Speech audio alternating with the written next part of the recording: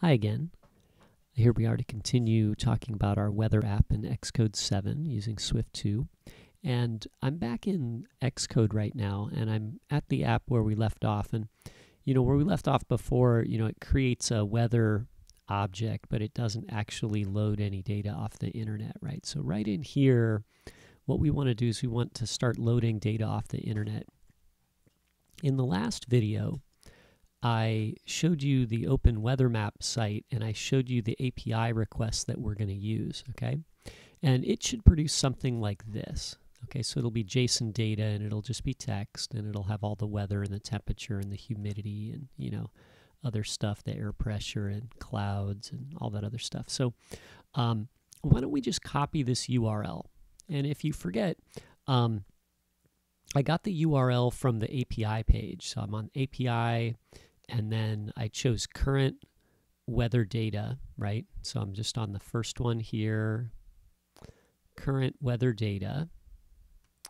And then I'm going to use this first URL right here, where it's API weather name and then Q equals city name.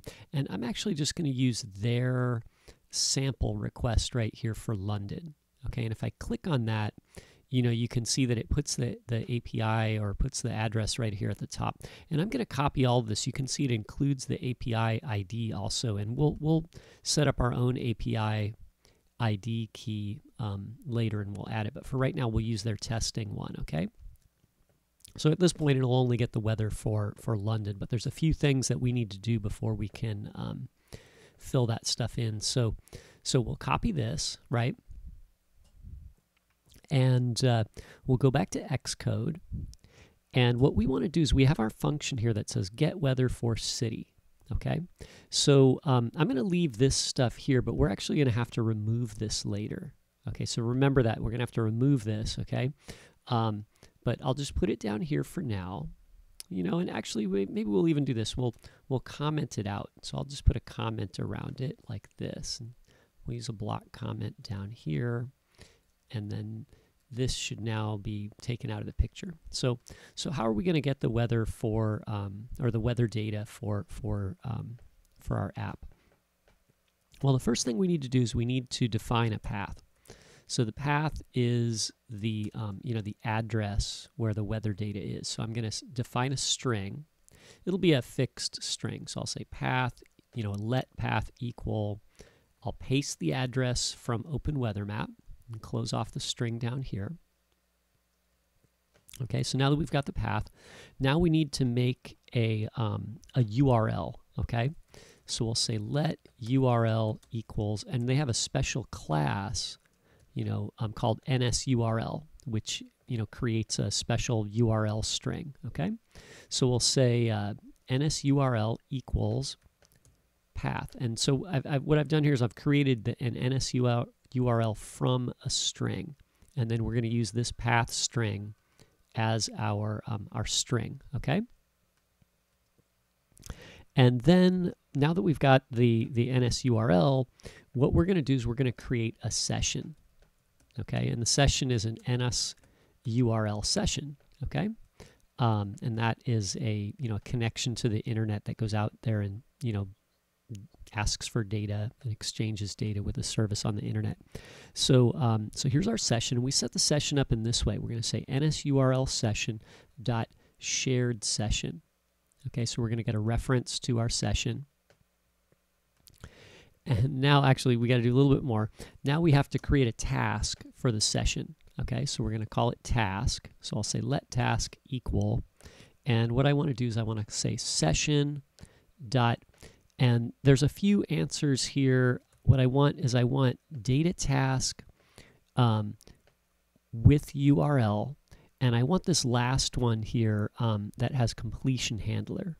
Okay, and so the idea is we're going to pass a URL, and when the data task is complete, it's going to call the completion handler. And the completion handler is like a function. It's a block of code that is executed when this task is completed, right? So when it completes, completion handler handles the completion. Okay, so we'll choose this one here. It's URL, It's data task with URL, and then it should say URL and completion handler, right? Okay, so we'll hit return there, and Xcode will write the whole thing here. So we're going to fill in the area. So we got to fill in this area here and this area here. So on the first one, our URL is URL because we've already defined that up here. Okay, and then the completion handler, right? And I'll select the code here. It's a function that receives 3 parameters: NSData, NSURL response, and NSError. Okay, and then it returns nothing. So in order to write this block, what we'll do is we'll have Xcode write it, and you can do it easily like this. Select, make sure this little block is selected there, and then hit return, and then Xcode will kind of, write that for us, okay? Then it kind of rearranges the code here and puts in these curly brackets and stuff, so we don't have to do that. Okay, so now what we need to do is we need to define 3 variables. And the first one is going to be type NSData, the second one will be type NSURL response, and the next one will be NSError. And so what we'll do is we'll select this, and you can just hit return, and then it will type NSData. So then I'm going to type data as my variable name. So what I'm saying is we've got a variable named data, colon, it's type NSData, optional, right? And then we'll go to this next one, and I'll hit return so it types the word. And then we'll call this one response. How about that? That's a pretty good name for that one, right? Because it's an NSL or NSURL response, okay? And then we'll click on the last one, hit return, and we'll call this one error. So this is, an error, and it's type NSError, okay? Now we can add our code in here, okay? So what's going to happen is when our session loads the data from the internet, it's going to return that data here in this variable called data, okay? And it'll give us a response and an error message too, right? But we're really concerned, like the information that we're getting from the weather station is going to be in data, right? So what we'll do is we'll go here and we'll say, how about just print data, okay? And that'll be our test. And if you want, you can put something else in here. Maybe we'll wrap that in a string and put some little arrows there, right? We got to put this in that little characters there so it prints the variable inside the string, right? So we'll just look for these errors in our output here, okay? Oh, I'm missing something. What am I missing? Oh, it says insert an exclamation point. So I guess my URL is an optional, right? So I need to unwrap it with the exclamation point. We can actually check that up here. If you option click on the URL, you can see, oh, it's got the question mark. So anyway, so there we go. We have that fixed, right? And now we got to do one more thing. When you've created the task, actually we have a whole bunch more things to do, but just for this part right here, we got one more step. The task doesn't do anything until we start it. So we have to say task.resume. Okay, so this is going to start the task. We've created a session. We're going to attach a session to our task. Attach a task to our session, and then we'll start that task. Okay, I know it says resume, but this is really kind of like we're starting it up. Okay, we've set it up here, and now we're going to tell it to go and do its thing. Okay, so now we'll test our project here. And it builds in the simulator. And if you recall, we've got a little button, and when we click the button, it calls on this get weather for city function. So I'll tap my button, and then I'll type in a city name. I'll type in Paris, and then I'll click OK. And then you can see here that I have a little problem, okay? And it says, app transport security has blocked clear text HTTP, resource load since it's insecure, and then here's our arrows, and then it says nil. So this is kind of a little thing with Xcode and iOS, and they and it's also partly due to the way that OpenWeatherMap works. And when we use the free service on OpenWeatherMap, they only provide HTTP. They don't provide HTTPS, which is secure HTTP, right? And so by default, iOS doesn't accept these HTTP requests, right? But it will accept the HTTPS, okay? But since we can't use that one because we're not paying for the service, we have to use this HTTP method, right, which is insecure. And so it's saying like, hey, App Transport Security has blocked this because we don't think it's safe, okay? So I'll show you how to fix this, and there's a couple things we can do.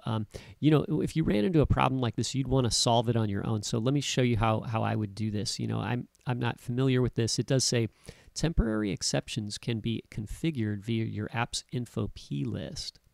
And the info plist is right here. And this has a bunch of settings for your app. And I'm not quite sure how I would fix that from this, right? But it does say we can use that to solve the problem. So here's what we'll do. We'll figure it out.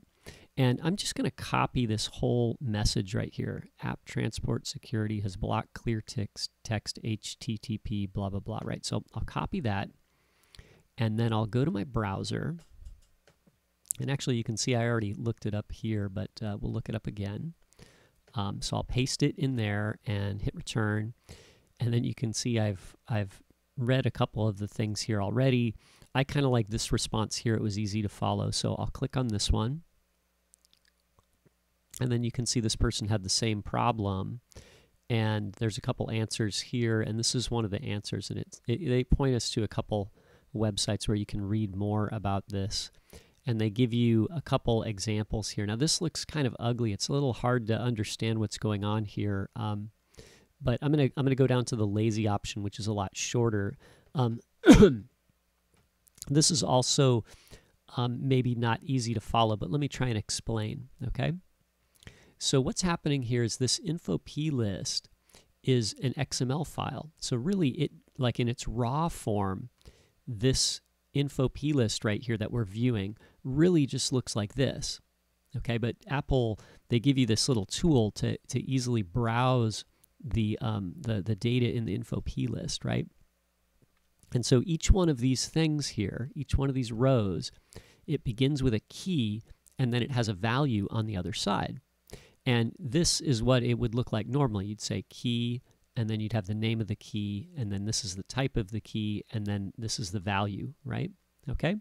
So so let's see, how can we add this? Well, if I click on this first one, you'll see there's a tiny plus button right there in a circle. And what I'll do is I'll click on that and it'll add a new key. So what I'm going to do is I'm going to copy the key name here and then paste it in there. And this little column right here for type says what type this is. And this is, right now it's type string, but it should be type dictionary. So what we'll do is we'll click on the little arrows here and we'll set this to type dictionary. And a dictionary, is like an array or an object in JavaScript, and it can have multiple values inside it. So as soon as I switch this to dictionary, you can see there's a little triangle here, and when I click on that, I can open it up. And there's no values in it, but when I open it up, if I click on the plus button here, I can add a new value, right? And so what we want to do is we want to add this record here and then include this as one of its values. So I'll copy the name here, ns allow arbitrary loads, right? And that's the key, and this is a type true, which is really just a Boolean, right? So it could be true or false. So what we'll do is we'll go in here and we'll set this to ns allow arbitrary loads, and then the type here, like I said, it should be a Boolean because it's saying true, but it can be either that's the Boolean value. It can either be true or false. So we'll choose that, and then it's a little confusing because it says no, but in the plist we're going to set the Boolean type to either yes or no. Okay, so I'll set it to yes for true. Okay, so now that we've got that, we'll save it, go back to our weather service file here, and then I'll test my project again and I'll hit play. And I'll type in a city name. Let's type in Paris again. I like Paris. It's short and easy to type, right? And then I'll click OK. And then now you can see this time it loaded a bunch of data. Now this looks like strange stuff here, but this is working, right? So we got everything. Really what we're seeing here is this is the raw data. This is like the, bytes, that the computer loaded. It's the raw computer information, right? Which is what we have here as NS data. And what we're going to do next is we're going to convert that into the dictionary that we're going to grab our real data from, right? So we'll convert that into text, okay?